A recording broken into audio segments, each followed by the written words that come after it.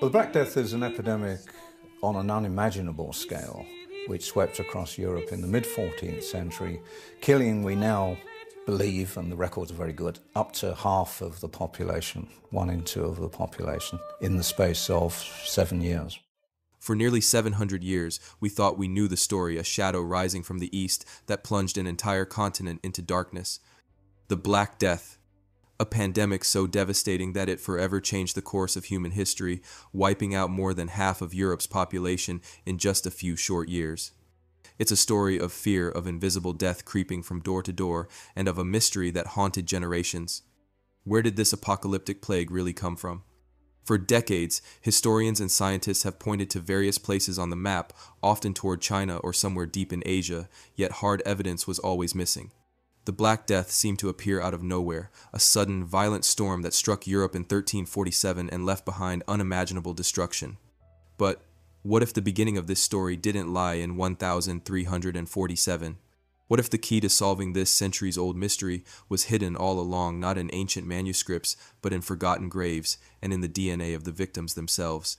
A recent breakthrough has finally revealed the true origin story, and it's more complex and fascinating than anyone ever imagined.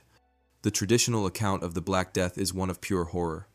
Ships docking in Sicilian ports, their crews dying, bodies covered in dark, swollen lymph nodes, the infamous buboes.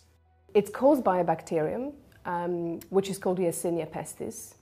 The bacterium evolved actually from a harmless, non-pathogenic bacterium that normally lives in the soil. From there, the disease caused by the bacterium, Yersinia pestis, spread like wildfire, relentless and unstoppable. Cities turned into mass graves. Social order collapsed, and fear was the only constant. But one question continued to haunt scientists, not just what the Black Death did, but where it began. It was clear that the bacterium traveled along trade routes.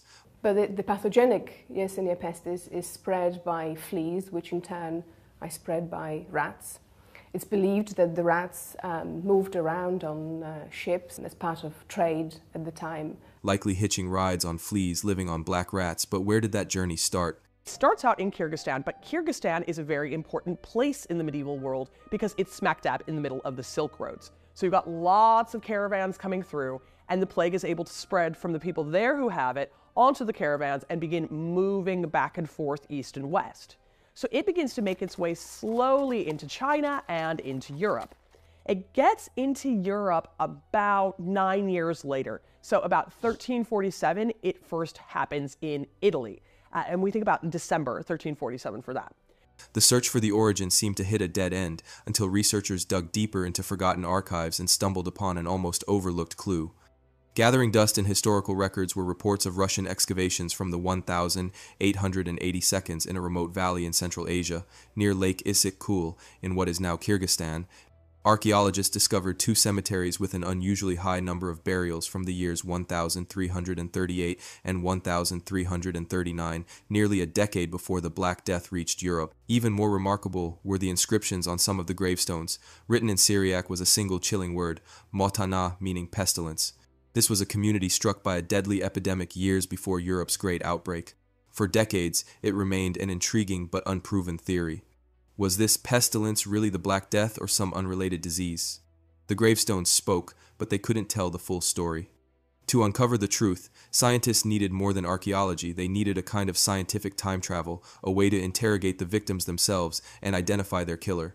That technology, once pure science fiction, now exists, the analysis of ancient DNA. And here, after nearly 700 years of speculation, comes the monumental revelation. A team from the Max Planck Institute and the University of Tübingen set out to solve the mystery once and for all. They knew that the remains from those 19th century excavations were preserved in a museum in St. Petersburg, Russia. With extreme precision, The authors had access to teeth and bones from East Smithfield's burial ground here in London. Extracted samples from the teeth of 7 individuals buried at the Karajigak Cemetery, the very site of the mysterious mortality spike. Teeth are time capsules of ancient DNA, capable of preserving traces of blood-borne pathogens for centuries. What they found exceeded all expectations. In the genetic remains of 3 of those individuals, they identified the unmistakable fingerprint of Yersinia pestis. The pestilence carved into the gravestones was no longer a vague historical term, it was the Black Death. This small community in the Tree Valley had been among the very first known victims of the pandemic, but the discovery went even deeper. When scientists reconstructed the genome of this 1,338 strain of Yersinia pestis, they saw something astonishing. This strain wasn't just any variant, it was the direct ancestor of the one that would later devastate Europe, with just 1 or 2 genetic mutations separating them. This ancient strain stood at the root of what scientists call the Big Bang of the plague, a sudden diversification into 4 major lineages that would go on to spread across the world. This was the starting point. This was the source. This discovery fundamentally rewrites the origin story of the Black Death. The pandemic didn't arise spontaneously, it had a clear geographical and chronological beginning in the Tian Shan Mountains of Central Asia. The location matters. The Tree Valley wasn't an isolated corner of the world, it was a thriving hub on the Silk Road. The people buried there were part of diverse trading communities connected across Eurasia. That's how the plague escaped. The bacterium, carried by fleas on the backs of rodents, traveled along with caravans and merchants, crossing thousands of kilometers westward until it reached Europe's ports and brought an entire continent to its knees. The genetic trail is now undeniable, from a local outbreak in 1338 Kyrgyzstan to a global catastrophe. But the story written in our DNA doesn't end there. Another groundbreaking study from the University of Chicago revealed that the Black Death didn't just kill millions, it left a lasting imprint on the human genome itself. The pandemic was one of the most powerful episodes of natural selection in recent human history. Researchers analyzed DNA from plague victims and survivors in London and Denmark and discovered that individuals carrying a specific variant of a gene called ERAP2 had a survival advantage of up to 40%. Their immune systems were simply better at recognizing and attacking the plague bacterium. The Black Death quite literally selected the survivors, dramatically increasing the frequency of this protective gene in Europe's population. But this evolutionary legacy has a dark side. What once offered life-saving protection in a plague-ridden world now increases susceptibility to autoimmune diseases such as Crohn's disease. It's a perfect example of balancing selection. A hyperactive immune system was a blessing in the Middle Ages, but in today's world, where the plague no longer stalks us, it can turn against us. The victory of our ancestors over the Black Death is, in part, the reason why some of us face new health challenges today. Unraveling the origin of the Black Death is more than just solving a historical puzzle. It shows how interconnected our world has always been, how a local outbreak in a remote valley can grow into a global disaster. And it reminds us that history isn't confined to books, it's alive within us, etched into our DNA. The plague never truly disappeared. Yersinia pestis still circulates in rodent populations around the world, including in the same Tian Shan region where it all began, and still infects thousands of people each year. The Black Death is not a closed chapter. Thanks to the power of science, we now understand its beginning, but the story continues. It's a ghost from our past, an echo in our genome, still shaping us nearly 7 centuries later and teaching us a profound lesson about the fragile balance between humanity, disease, and survival. But the implications of this discovery reach far beyond the past.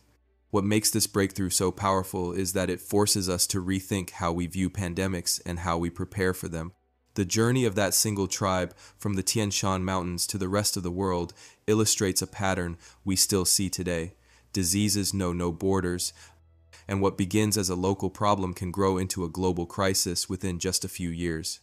The trade routes that once spread the plague have been replaced by airplanes and cargo ships, yet the principle remains the same.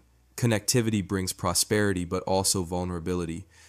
Scientists studying these ancient DNA samples uncovered something even more remarkable, something that sheds light on the future. By mapping the evolution of Yersinia pestis, they can now better understand how pathogens adapt and change. It's interesting to consider whether Yersinia pestis will return in force in a similar way to what we experienced in the Middle Ages. It's really very difficult to say, considering that today humans respond to the infection much better than in that time. It's probably not very likely. The bacterium evolves slowly, about 1 mutation every 5 to 10 years, but each change can shift the balance between humans and disease. The fact that modern strains of the plague are still genetically related to those from 1,338 means we possess a living archive of how this pathogen has evolved through time. This is not an academic exercise, it's a blueprint that can help us predict and contain future outbreaks. And then there's the issue of the rodents themselves. Across the vast steppes and mountain ranges of Central Asia live marmots, ground squirrels, and other rodents that serve as natural reservoirs for the plague bacterium. These animals can carry the disease without always becoming sick, allowing Yersinia pestis to persist in an endless cycle of infection and transmission. When humans come into contact with these animals through hunting or by encroaching on their habitats, the bacterium can jump species. This still happens today. In countries such as Madagascar, the United States, and yes, parts of Central Asia, cases of plague are reported every year. The disease is treatable with antibiotics if caught early, but the threat remains real, especially in regions with limited access to healthcare. The discovery of the origin of the Black Death also forces us to consider the role of climate change and ecological disruption. Scientists suspect that the 1,338 outbreak may have been triggered by shifts in the local ecosystem, perhaps climate fluctuations that affected rodent populations or human activity that disrupted the natural balance. Today, we see similar dynamics. As the planet warms and habitats change, humans come into closer contact with wild animals and the pathogens they carry. The lessons of the Black Death are not just historical, they are a warning for the present. What makes this entire discovery so fascinating is the way it unites multiple scientific disciplines. Archaeology provided the gravestones and context, history gave us the narratives and timelines, genetics revealed the biological truth, and evolutionary biology showed how the pandemic shaped our species. It is a masterpiece of interdisciplinary collaboration, each piece of the puzzle essential to see the full picture. And yet, questions remain. Why did the disease break out in 1,338? What triggered it? How long had the bacterium circulated in the region before it began infecting humans? These mysteries still await answers, and each new fragment of ancient DNA analyzed brings us one step closer to the full truth. The human side of this story should not be forgotten. Behind every DNA sample, behind every grave inscription, was a person with a life, a family, dreams, and fears. The people buried in Karajagak and Burana were not statistics. They were merchants, craftsmen, parents, and children confronted with a disease they did not understand and could not stop. Their deaths, tragic as they were, have now given us a gift, the knowledge to be better prepared. By telling their story and studying their DNA, we honor their memory and ensure that their suffering was not in vain. As we look ahead, the message is clear. Pandemics are not relics of the past. They are a constant part of the human experience. The Black Death taught us that no society is immune, that disease respects neither borders nor privilege, and that our greatest defense lies in science, cooperation, and vigilance. The discovery of the origin of the Black Death is a triumph of human curiosity and ingenuity, but also a reminder of our fragility. The past speaks to us not to frighten us, but to prepare us.